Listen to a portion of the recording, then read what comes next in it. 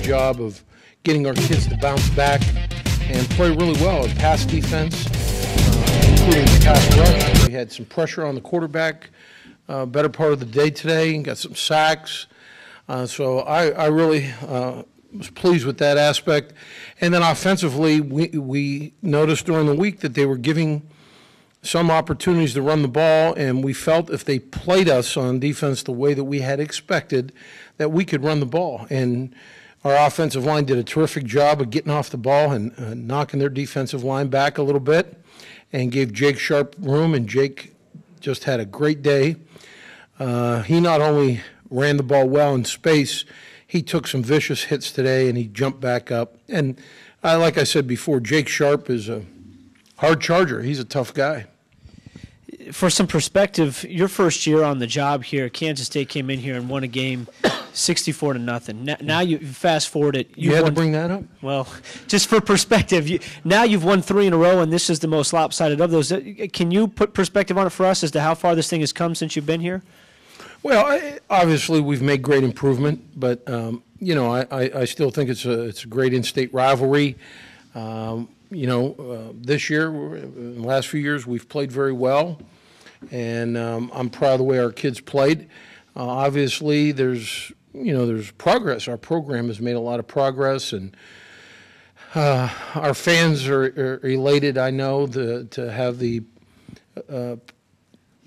opportunity to get KU winning some of these games in this Sunflower Series, and overall, the credit goes to the kids. They want to do it. They want to get better, and each and every year we seem to have kids that really play hard, play together, and have great resolve. They're resilient. They bounce back from tough days. So I'm very proud of the players that play in this program. You mentioned the way that Jake was able to take a hit and then jump back up, and he gets 21 carries for 181 yards, over 70 yards through the air, and 4 touchdowns. I know you've always liked him as a player, but did you think that a guy his size could take the kind of a pounding and be a workhorse like that when you got him?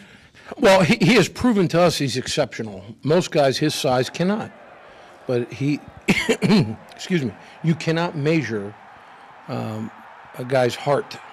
You can measure how fast they run, how high they jump, the weights that they lift, but you can't measure intestinal fortitude. There's no real measurement for it. And he has it. And he's a tough customer, and and he's a great guy to be around. And his teammates like him.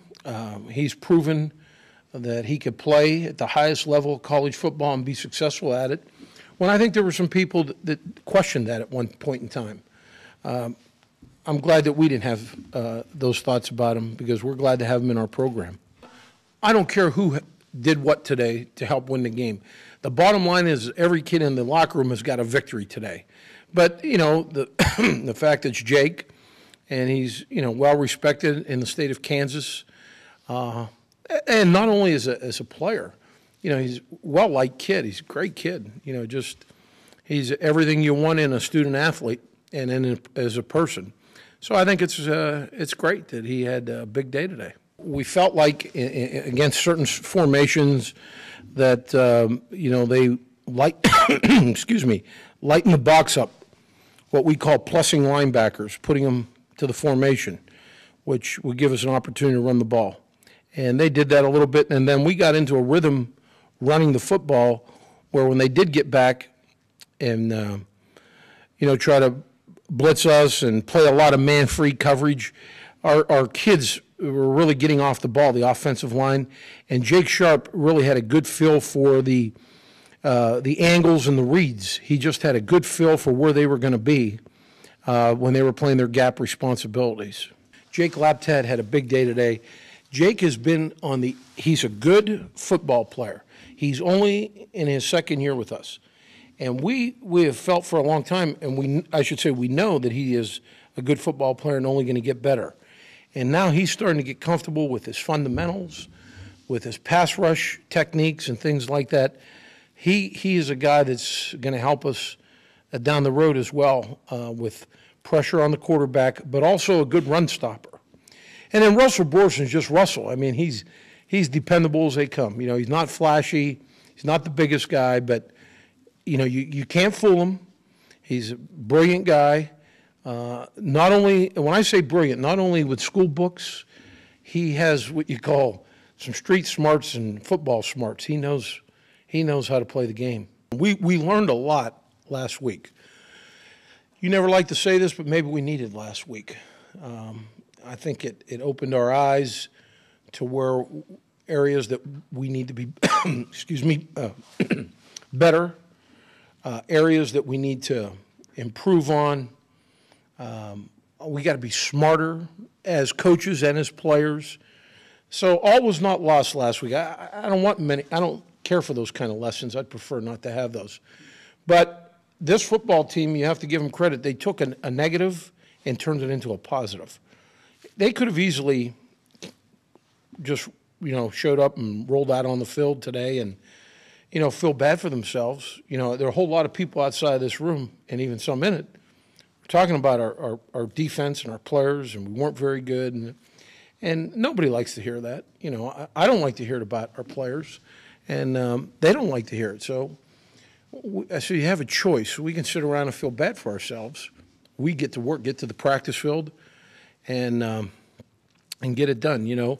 Some teams, when they have a couple of losses, they sit around and count the days till the season's over. I told our guys, don't count the days, make the days count. And that's the approach that they took this week. Today is a day that, without me watching the tape, and certainly I'll have a critical eye, and there'll be a lot of things I don't like, but just from being on the sideline and observing today, I thought our offensive line, for the first time, really, everybody was hitting on all cylinders. We have a couple guys that are banged up, so we had to rotate some guys in there, and they did a fabulous job too. I think we can take today and really grow and learn about our offensive line play. Today was a good day for them.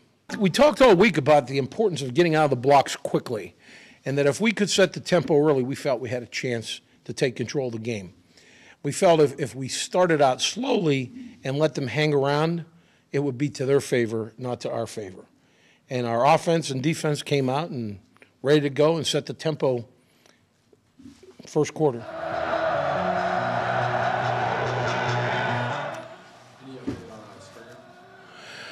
Yeah, his season's over,